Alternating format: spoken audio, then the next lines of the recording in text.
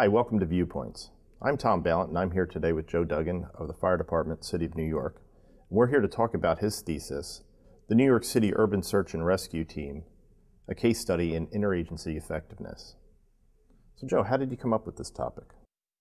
Well, it stemmed from the Mumbai attacks in India from 2008 and all the problems they had confronting an attack that involved all the first responding agencies from the city and how the major problems that arose. And it's many of the same similarities are present in the New York City first response community. So when you were looking at the Mumbai attacks, did you find similarities between New York City's situation and those that found in Mumbai? The similarities that I identified were not primarily agency specific or the fire department in New York and the fire department in Mumbai. They're not analogous. However, the scenarios were lack of communications, separate operational objectives occurring in the same geographic space. And though the scenarios and the situations are similar, which could be replicated in New York with a similar attack. And what I did was I looked at the New York City USAR team, which just recently was down in Haiti in 2010, recovering and working in the earthquake. And I saw a best practice example of firefighters and police officers from New York City that work well together.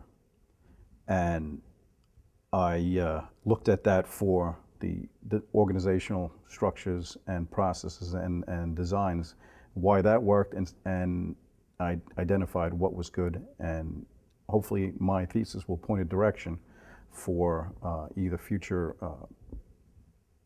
interagency meshing to occur in New York City. So when you looked at the Haiti situation with the USAR team, what positives did you find?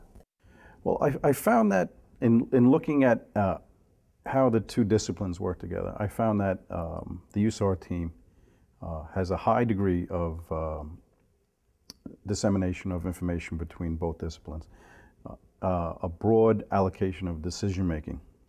They're all involved in making operational and strategical decisions, and most importantly, from what I saw, was that the patterns of interaction, they work very closely and in a common goal.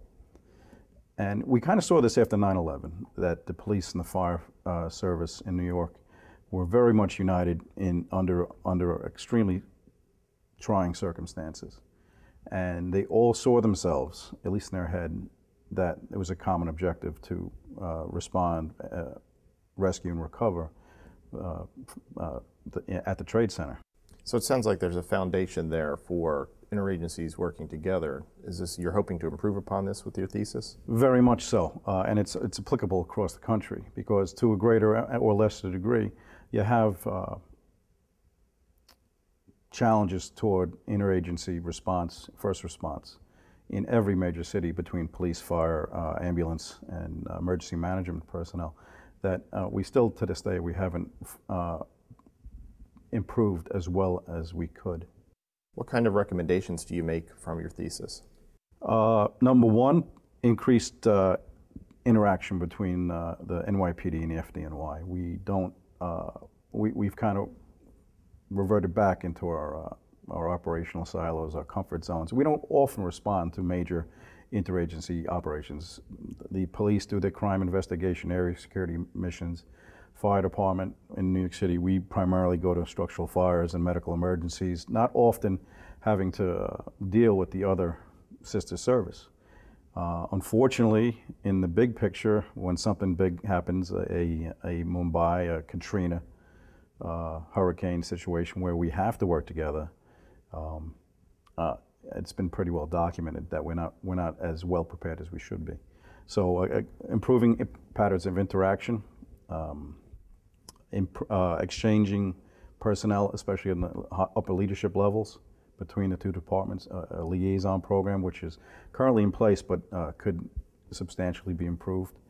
And getting to know on the tactical level, in the street level, maybe not every firefighter or police officer, but at least at the supervisory level. And that's what I'm looking for. You looked at the fire department and the police department interaction through this USAR team. Did the lessons learned carry over to other disciplines? In terms of police and fire, or outside of that? In terms of public health and yes. Other disciplines that would be involved in homeland security. Yes, and the way I looked at it was I identified actually one of the organizational management theory articles that I looked at was from somebody from the Naval Postgraduate School, a man named Mark Nissen. He wrote a thing about what they call edge organizations. And these are things that, or entities that are very agile to respond to complex events. And they can do this without a lot of pre-incident preparation or top-down hierarchy command.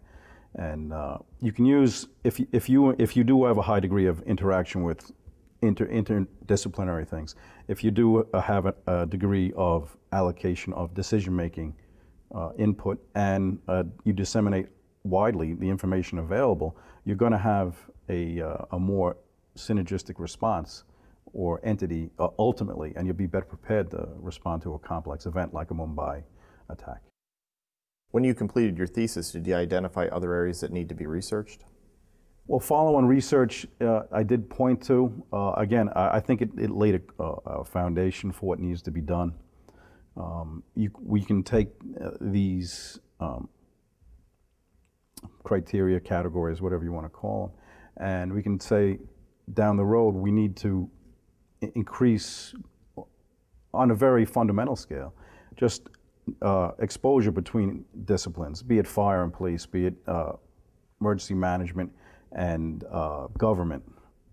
Because if on that day when the balloon goes up, when the bullets start flying, when the storms start raging, if I've never met somebody before, or at least I don't have to know the man individually, but if I know what his position is, I can pretty much figure out what he needs and what he needs to get from me and what I need from him. And if we don't get to that point, we're not going to be ready for the next attack that might occur. Well, that's very interesting. I'm sure this will have application throughout the country. I think everyone will be looking forward to reading your thesis. Thanks for joining us. Well, thanks for having me. As completing this program has been very rewarding for me, I hope it does serve to better prepare the country and the emergency services for a future event of such a nature.